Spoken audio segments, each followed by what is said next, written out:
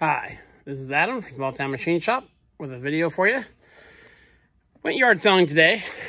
Got this guy. Tag said, it's still on here, 10. I gave him 5 once I opened it up.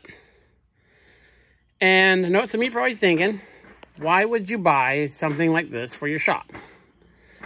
Now, I like to, it's kind of a little side hobby of mine. I like to find these small, readily available machines and find a way to tune them up to make them useful.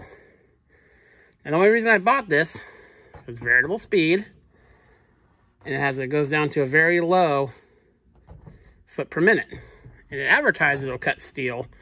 It only means like aluminum and stuff. So I opened it up, and yes, it's the 4th of July, so happy 4th of July, so you'll be hearing that in the background. Whenever you buy a used bandsaw, I always check my phone real quick and make sure you can still get tires for it. And this one you can. You can make your own tires for these smaller machines. It's not that hard. I use rubber cement and old bicycle inner tubes, and I'll show that in a video one day. But, so I looked it up. Get a set of tires for these for like 20 bucks. So I'm in it for 25 bucks. But I got a blade place I ordered cutting blades from.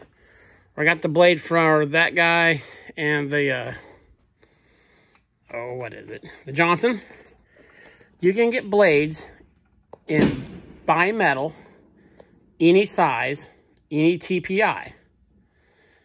And I looked it up, and I can get a blade for this guy for 23 bucks. And reading reviews, people have cut, 1-inch square stock with it, and stuff like that. Now, being a 1/4-inch blade, and they're 0.025 thick, I believe, they don't last very long once they get damaged. So what I'm going to do is, tomorrow, I'm going to order me a couple blades for it, a couple different TPIs, and the wheels for it, or tires. And it does work. I'll plug it in. You see, it goes down to very fine feed. There's no blade on it, so.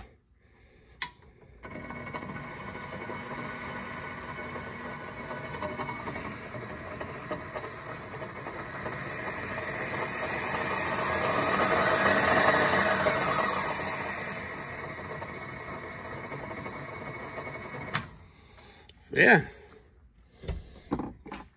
Because this, and the table tilts. It's got a pretty nice scale on the bottom, actually. This is a late or mid-90s Taiwanese thing. But this might make a handy saw for the bench, for doing small cutoff work, cutting tubing, cutting aluminum.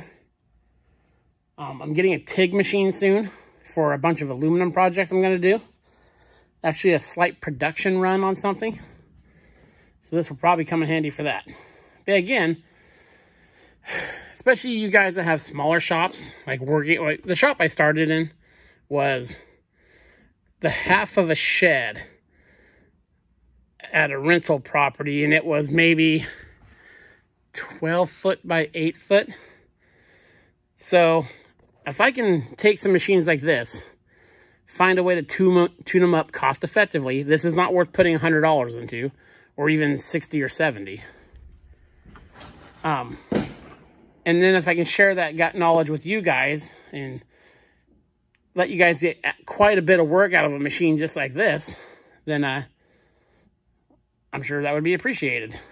I know starting off, I wish I hadn't been so quick to turn my nose at that stuff.